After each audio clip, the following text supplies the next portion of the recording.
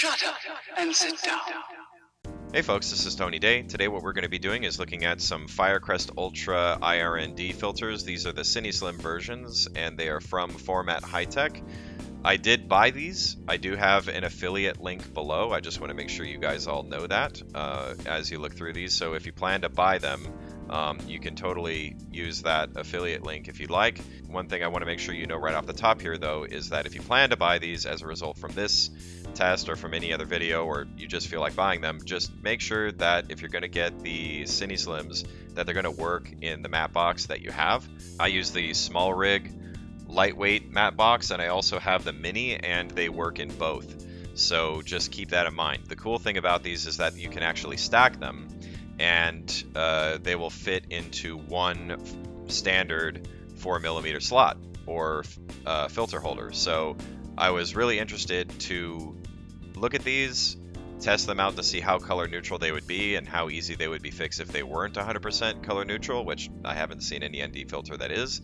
And I wanted to see if I had to stack them, or if I wanted to stack these IRND filters, how useful they would be, at least in this kind of situation. So this was all shot with the Sony FX3 in S-Log3 S-Gamut 3, and I also used the Sigma 24-70 f2.8. Okay, so if you look here, we've got the first shot, and this is the naked glass, so f7.1 ISO 640 and 1/50th. This is no filters. So this next one is 1/50th f4 ISO 640, 2 stops of filtration. So this is the 0.6. The next one we have is the 0.9 at f2.8 and 1/40th of a second. ISO is still 640. And then here is the 1.2 at 1/10th of a second, f2.8. So going back through these real quick, we've got naked, and then we've got the 0.6, the 0.9, and the 1.2. So the great thing about this is that they look really close. I mean, if I was to guess if any of these had IRND filtration, I probably really wouldn't be able to do that. These do all have adjustments, both to the exposure and the balance. It's a minor balance adjustment. The exposure between them was slightly different as I went through, but that doesn't really matter to me as long as I can get them to look close enough. So that's what we've got there. Now we're going to get into the stacked territory. So here we have a 0.6 and the 0.9, so that's 5 stops of filtration.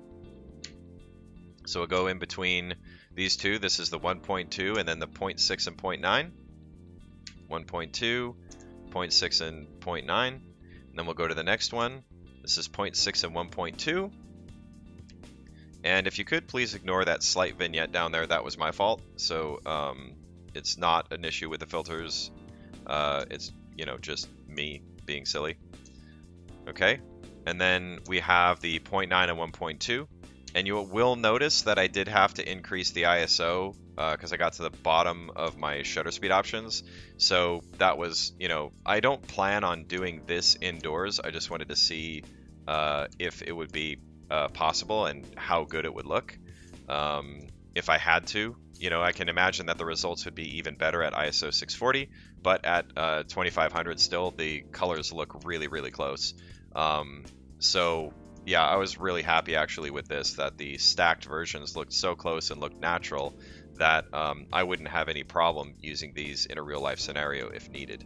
So now with all that done, I'll just show you real quick, click through each of these. If you look in here, I just have 2 nodes. In the first one here, I didn't have to do any white balancing here. It was white balanced in camera off of this white card, and I did not re-white balance as we go through.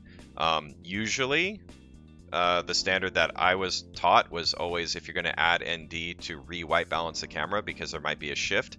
I wanted to do it without that because if I'm, you know, having to swap between them, let's say I forget or somebody else forgets or whatever the issue might be, would I have any issues? I want to know that ahead of time. I always make sure to shoot with a white card in the first shot regardless, so I can always re-white balance if needed in post, since I always shoot an S-Log and a wide gamut. So, well, with the Sony, I always shoot a log of some kind. So the important thing to me was, if I didn't re-white balance, how color neutral could I get it without any issues? And as you can see through here, looking at the Victor scope, we have really close colors as we move through these. There are very, very slight differences between them, and this is with the 2x zoom turned on for this, so any differences will be really obvious. And to me, this is really, really good. I am very happy with these results across the board here. Regardless of if they're stacked or not, I think these are excellent, excellent results. The major differences that I actually saw between them was going from f4 and 7.1 to f2.8, where there's obviously more vignetting. So just, you know, that's just part of this. It's part of the territory of opening up your f-stop, okay? So anyways, I will go ahead and turn off the balance node here on each one so that we can see what they looked like before I did a rebalance, okay? And I'll just say that I haven't used many ND filters, whether or not they're IRND or whatever, where they were 100% neutral and didn't do any shifting whatsoever. Just, I've never used them. I know that the RE full spectrum NDs are supposed to be as color neutral as possible. But my thing is results. I only care about results. I don't need it to be in camera perfect, as long as I can get it to look mostly perfect in my end results. So clicking through these, you can see that there is a slight shift as we go through. And then all I did was rebalance off the white card here for each one, and you can see that that little shift gets them to get right back where they're supposed to be, just like that.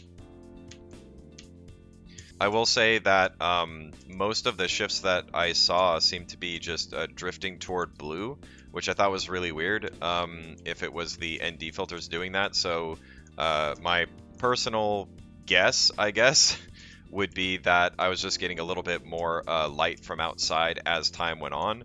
So I got a little bit more blue light from that. But regardless, even if it was the ND filters that were doing that, it really doesn't matter too much to me, because I was able to get them to look pretty much like when it was naked regardless. So I will say that what I'm most pleased by with this is that I can easily stack these filters together to expand my range from 2 to 4 stops filtration with the single sheets to 5 to 7 stops, because they stack so nicely. And since these are the Superslims, I can fit 2 of them into a single holder. So that is really, really nice. I think that this is a really good deal from Formatt Hitech because of this. The fact that I can stack 2 of these filters into a single slot, and I can, when I do so, I'm not seeing a big shift in color at all or any other issues from doing this. The sharpness seemed to be pretty good. This isn't a sharpness test, but as far as being color neutral, even when stacking, they look really good, at least in this test that I did here. Of course, this is indoors. This is not outdoors. I'll be doing another test like that in the future. But in the test that I did here, I'm very happy with the results. So if, you know, watching this, you feel like you want to buy them, please look. There's an affiliate link down below. I did buy these with my own money. I'm still within the window to return, so I wanted to make sure I tested these out, at least for color neutrality and all those things, and I probably will not be returning them because I think that they're very, very good. So that's all that I have for you today. I hope that you found some use out of this. I hope that you enjoyed it. Again, if you like this content and would like to see more of it, please be sure to like and subscribe, and also become a patron by going to patreon.com/TonyDay. Thank you, and I will see you next time.